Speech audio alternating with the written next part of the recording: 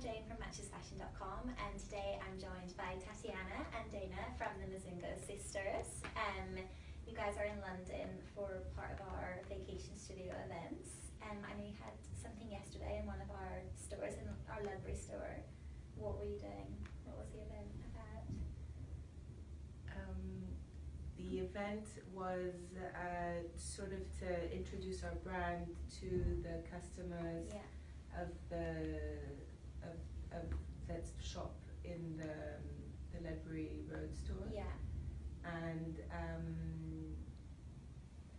it was fun. We had sip Moroccan mint tea and had lots of little snacks. And it was nice to meet, shoppers from the neighborhood. Okay. Because we had actually never done an event like that in partnership with one of our wholesale stockists. Okay, We usually host our own pop-ups or trunk shows or events. So it was fun to get to, meet Matches' customers and, see what they've been shopping from our collection online and get to chat with them a little bit about their summer plans. Really nice. And obviously you've got the collection down in the Marylebone store today. Yes. Some of the bags are in front of us. Yeah. Do you want to tell me a little bit about kind of, I guess, your design inspiration, how it all started? Because you guys met in New York, is that right? Yeah, we met in London. Okay, did you? Right. We met in London about, I would say, maybe 13 years ago. We were both studying here. Okay. And then we were living in New York at the same time, and we were sort of chatting about our plans. Tatiana was finishing this work project that she was working on at the time, and I was finishing up my master's degree, and we kind of realized we had similar ideas about projects that we wanted to work on after, so we decided to merge the two ideas and start a website that would basically be curated of pieces that are handmade by artisans in different communities. Okay. So we kind of let that idea, basically incubate for about 2 years, and then we finally launched in 2011 here in London. Okay. And we had traveled, before that to different countries to try to, find the best artisans for a particular craft, whether it be, weaving or embroidery or stitching. And the idea is really that everything is entirely made by hand from start to finish, and we only use natural fibers. Yeah. So we're currently working with artisans in over 16 different countries. Incredible. So for instance, these bags are made for us in Colombia. They're actually, the bag itself is quite a traditional design that's woven by one particular tribe in Colombia, but the pom-poms were sort of our idea. Okay. And it's like an intertribal collaboration that has sort of never happened before, because the pom-poms are woven by one and the bags are woven by the other. And then the other bag is made in India, and then Matches is also selling our Sicilian baskets, which seem to be very popular for summer. And also some of our ready-to-wear pieces, like our dresses from Hungary and velvets from Morocco, like the jacket Tatiana's wearing. Is so popular, the velvet caftans. Yeah. Just flying out. And so you started with bags and then went into we started with a bit of everything, and actually a lot of the pieces that we started with we are still selling today, because it's just, they're like staples, and people keep on wanting to get more, either the same one or in a different color or a different version. So they've all become like signature pieces. Exactly. Yeah. And a lot of most of them, like Dana explained, these bags, it was our we asked to put the pom-poms on them, but actually most of these pieces are not really our designs. They're just the typical work that the artisans make in these in all the different countries that we work with. Yeah, it's very local. So we're just sourcing a lot of the time and giving a little bit of specifications to colors or materials or things like that. But it's really the work of the artisan most of the time. What an amazing! You must be meeting amazing people and obviously traveling to kind of incredible places. Do you spend a lot of time on the airplane? We don't travel so much anymore actually, because we both have children. Okay. I have a 3-year-old and a 1-year-old, and Dana has a 2-year-old. So you're busy. We're busy. and before that we did a few fun trips, sort of longer trips. Yeah, sourcing ideas and meeting people and kind of deciding who to work with and that type of thing. Exactly, meeting artisans and then going back to cultivate the relationships with Yeah, them so again nice. as well.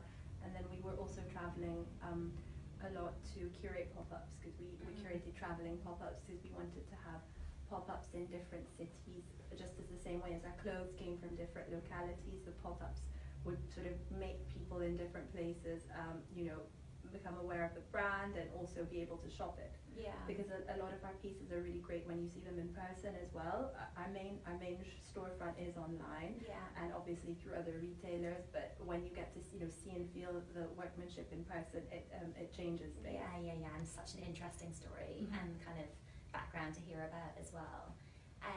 What do you have a particular bag that you always take on holiday? I know you're both wearing them today, but do you have do you take the bigger one on holiday or any? I usually take the bigger one on holiday if it's basically that's my plane bag. Okay. So what goes in that bag is my laptop, all my toiletries, and then like a scarf and everything else that I'm gonna need for the plane. Yeah. And then once I'm there, then these the pom-pom mochilas, because they pack super flat and they're extremely light. So in the day, they actually, you could fit a surprising amount in there. So I actually couldn't even take it to the beach. I'll fit a sarong in there and, creams and that type of thing. And then in the evening, I just pull the drawstring and it becomes kind of a smaller pouch for an evening bag. So and then nice. our Sicilian baskets go in the suitcase. People always ask me this question, how do you pack the Sicilian basket? You can either take it on the plane, or you can put it in the suitcase and pack all your clothes inside it. Basically like a neat pile of folded clothes. It'll stack perfectly in the suitcase and then it sits upright. Okay, so it's a bag inside a bag. Yes, basically. It's a bag inside a bag, and then when you unpack it, you just have to make sure you ruffle the pom-poms in case they get a bit squashy. And the ones in these shapes, we actually have several different versions of them from different tribes. So we have the wool version, which is woven by the Arawaka tribe. So that's the winter equivalent of this one. That's a little bit more summery, although we use this one as well. Yeah, it's true. In winter. It's true. I guess that's what's nice, that it doesn't feel exclusively like you can only wear your product or take it on holiday. That actually it works all year round. Exactly. Yeah. And in terms of the clothes that you take, do you have any kind of essentials that you will never? Definitely the kaftans. They're great for summer. You can put them on first thing in the morning and even in the evening with a pair of nice earrings and pretty sandals or something. And apart from that, what else? The scarves. Yeah. Our shawls from cashmere, which are great all year round as well. And these bags, I would say, as well. Yeah.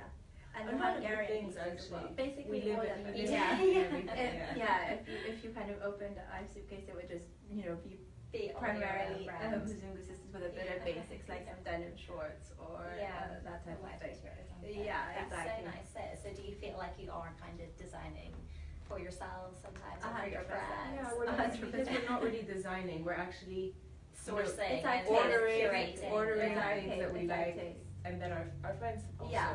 And the things Right. that we have designed is things that we've seen a lack of. For instance, like the jasmine long dresses that are on matches, the embroidered Hungarian ones.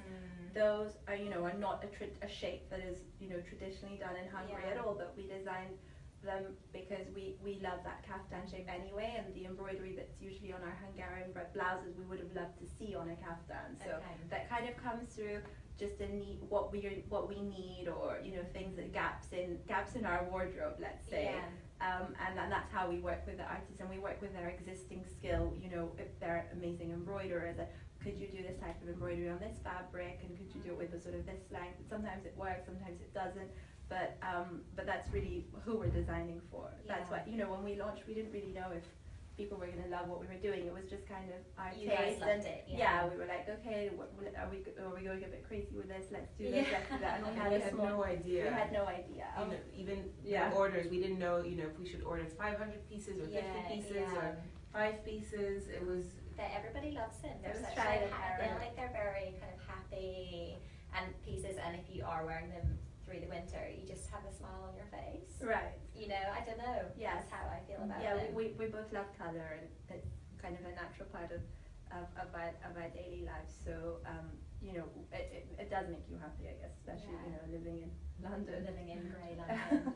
And when you were kind of, you know, starting to think about the artisans and sourcing them, was there a particular trip that kind of sticks out in your mind where you kind of found We people had, that you wanted to work with? we already knew different things that we Right. wanted to carry before we even, you know, started. Yeah. But the first trip that we did together, which was before we officially launched the brand, we went to South America. So we went to Brazil, and then we went to the north of Argentina together, and to Peru, and then came back to Brazil for Carnival. And that was a fun trip. That was a super fun trip, and that was you know, the beginning really of the adventure, because we didn't know what to expect. You know, we went to Peru because we had done lots of desktop-based research and discovered that there was a fair trade cooperative that did amazing work and brought together weavers from 9 different communities, but we didn't know exactly if they were going to have pieces that, you know, aesthetically were something that we were looking for. So it was a real adventure. And then after that we did trips to, you know, Morocco and India together, and Hungary, and Venice. There are definitely trips that stick out in your mind now. It's been quite an adventure. Yeah, for sure. Well, thank you for coming to London Thank today. It's lovely to hear about the brand. Thanks for Thank you having for us. having us.